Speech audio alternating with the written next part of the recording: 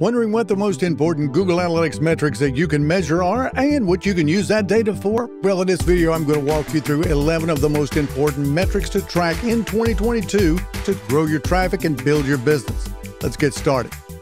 First, let me show you a super easy way to set up Google Analytics in WordPress so you can get started fast, and then we're going to dive right into how you can see and use those metrics.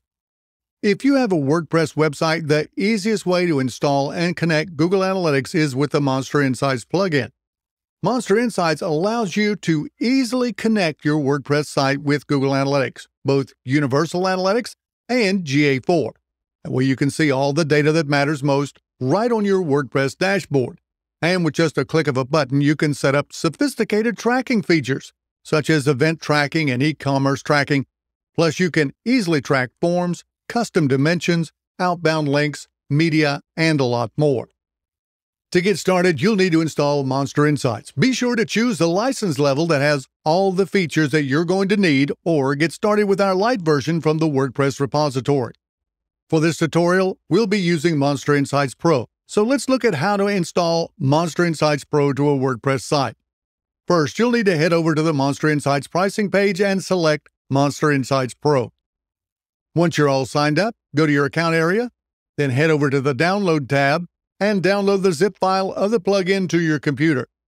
Next, log into your WordPress site, and then on the admin sidebar, click Plugins, and then select Add New. And then click the Upload Plugin button at the top of the page. Now you can either click Choose File or just drag and drop the zip file here and click Install Now. Once that's done, just activate the MonsterInsights plugin. Okay, now you'll need to connect Google Analytics 4 or Universal Analytics or both to your website. Now don't worry, just follow the steps in the Setup Wizard and the plugin will automatically add Google Analytics to your site without needing to edit any code. If you'd like more details, be sure to check out the link in the description to our guide on how to add Google Analytics to WordPress. Now let's get into that list of the top 11 metrics that Google Analytics can measure. Many of these reports can be found right inside the MonsterInsights dashboard in WordPress. That way you don't have to log into Google Analytics to be able to see them. With the Google Analytics Traffic Source Report, you can see your total traffic and breakdown of how those people found your site. To access the Traffic Source Report in GA4, go to Reports, then to Acquisition, and then to Traffic Acquisition.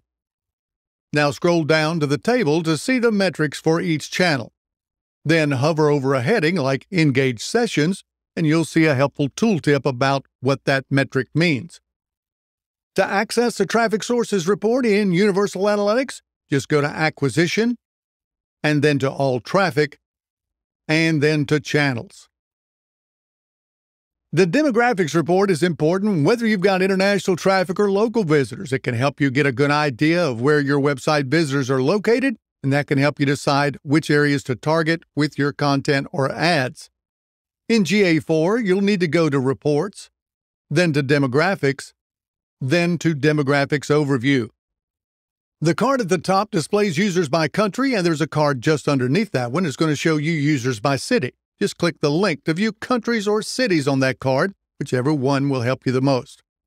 Now, to see the location report in Universal Analytics, you'll need to go to Audience, then to Geo, and then to Location. If you want to dive in further, click on a country. To see region, which is a state here in the US, then click on a region to see city results. The Landing Pages report allows you to gain a lot of insight by finding out which pages people are landing on when they visit your site. That's going to show you the keywords, which links people are clicking on from your social media profiles, which landing pages lead to the longest website visits, what content resonates the most with your audience, and a lot more. In GA4, you'll have to build your own landing pages report in the Explorations tab. Now, this sounds intimidating, but once you get it set up, you won't have to make it again, and you can tweak it to fit your needs. You can see a full tutorial by clicking on the link in the description to our guide on GA4 landing pages reports. Now, to find the landing pages report in Universal Analytics, just go to Behavior, then to Content, and then to Landing Pages. If you activate the Demographics and Interest Report or Google Signals if you're using GA4, Google's going to tell you the age and gender of your visitors. Then you can use that information to tailor your message or decide who to target with your ads on Google or social media. You can find your demographics reports in GA4 by going to Reports, then to Demographics, and then to the Demographics Overview. To find the Demographics report in Universal Analytics, just go to Audience, then to Demographics, and then to Overview. Let's look at social media traffic. If you're posting on social media sites like Facebook, LinkedIn, Instagram, or Pinterest, you want to know how many pages users are viewing, conversion rates, and more. That way you can improve your social media traffic. Now, to see those metrics, you'll need to build a custom exploration report. If you haven't done that yet, you'll want to check out the link in the description to our handy guide on how to create a custom report in GA4. Now, to get started creating a custom social media traffic report, you'll need to go to your Analytics account and then go to the Explore tab. Once the exploration page loads, you'll need to start a new custom exploration report by clicking on the blank template. Next, give your report a name. Now you'll need to select and import your dimensions. To import dimensions, just click the plus button next to Dimensions, and then either use a search function or drop-down menu and click on the box next to each dimension to select it. So for this report, we'll be selecting Session Source, Session Default Channel Grouping, and Landing Page. Now, once you've chosen your dimensions, just click the Import button at the top right. Next, you'll need to select and import your metrics. So, click the plus button next to Metrics, and again, either use the search function or drop-down function to locate each one. Then click on the box next to each metric to select it. For this report, we'll be selecting Sessions, Engaged Sessions, User Engagement, Engagement Rate, and Conversions. Now, once you've chosen all your metrics, be sure to click the Import button at the top right. Now you'll need to drag Session Source from your dimensions into the Rows box. Then drag all 5 metrics into the Values box. Next, drag Session Default Channel Grouping from your dimensions into the Filters box. Then configure your filter to Exactly Matches and type or choose Organic Social. Now you should have a social media channels report that looks something like this. If you'd like to view your social traffic by landing page instead of social network, then swap out Session Source for Landing Page in the Rows box. In Universal Analytics, you can see at a glance how much traffic you're getting from each network, or click the Shared URL report to see which links that you shared on social media that got the most links. You can find the Social Overview report by going to Acquisition, then to Social, and then to Overview.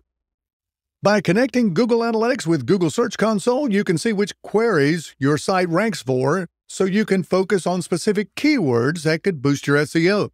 To find the report in GA4, you'll first need to follow the instructions for adding the report to your library. We'll leave a link in the description. Then you'll be able to find the report under Reports, and then Search Console, and then Queries. To find the Queries report in Universal Analytics, you'll need to go to Acquisition, then to Search Console, and then to Queries. Conversions and goals are important regardless of the specific goal that you have for your site, whether it be sales, prospects, subscribers, ad clicks, or whatever. But since these goals vary from site to site, Google doesn't come with conversions or goals already set up. So in GA4, you can mark existing events as conversions. To do that, head over to the left navigation and click Configure, and then Events. Next, locate the event in the existing events table. Okay, in the Events Mark as Conversions column, click to turn the switch on. Now you'll see conversions in many of your reports, including the conversion report under Engagement. For more on setting conversions in GA4, be sure to check out our guide. We'll leave a link in the description. In Universal Analytics, you have to decide what counts as a goal for your site and then tell Google Analytics to count it as a goal. Now, to find the goals report, you'll need to go to Conversions and then to Goals. The New versus Returning Visitors report gives you more information about your visitors. And depending on the type of site that you run and what your goals are, you can use that report to see if you're attracting the right kind of visitors. So for instance, if you sell products, you probably want a mix of new and returning visitors. If you check this report and you see that visitors are mostly new, then you want to do some work to get those previous customers to come back and make another purchase. In GA4, you can find the new and returning visitors report in the retention report. If you're using Universal Analytics, you can find this report by going to Audience, then to Behavior, and then to New versus Returning. Engagement is one of the most important Google Analytics metrics. It indicates whether users are finding what they're looking for on your site and engaging with your content. The average engagement time for your site shows you, on average, how long visitors are spending on your site. So in GA4, you can find that metric by going to Engagement and then to Overview. To find your average engagement time per page, navigate to Engagement, then to Pages and Screens. Then scroll down to the table. And depending on the size of your screen, you might have to scroll the table a little bit to the right to be able to find the average engagement time column. Now in Universal Analytics, pages per session are the average of how many pages your users are looking at during their visit. Average visit duration is how long that visit took on average. Both of these engagement metrics can be used to get a quick look at how engaged your users are on your site. If you think your visitors should be sticking around a bit longer, then you'll need to figure out how to get them to click to more pages. The Pages report shows you all the page views and shows the top pages visitors go to once they visit your site. That helps you to see what type of content they're looking at once they arrive. In GA4, you can find the Pages report by going to Engagement and then to Pages and Screens. Now scroll down to find the table where all the pages listed that your users visited in the selected time frame. In Universal Analytics, you can find this in the All Pages report under Behavior, then Content, and then All Pages. The Mobile Devices report shows you which mobile devices were used to access your site and see if there might be a problem with a certain device. So, for example, if one device seems to have a much higher bounce rate than the rest or low average time on page, then you might need to do some testing on that type of device. In GA4, you can find mobile devices by going to Reports, then to Tech, and then to Tech Overview. Now scroll all the way to the bottom to find Users by Device Model Card. Then click the link at the bottom to view the full report. In the table on the next page, you'll find information for each device model that visited your site. Note that some devices are lumped by which browser they were using. Now in Universal Analytics, you can find that report by going to Audience, then to Mobile, and then to Devices. And there you have it, the 11 important Google Analytics metrics to track in 2022. With Monster Insights, you get the website stats that matter. See why over 3 million websites use us. If you're not already using Monster Insights, there's a discount link in the description.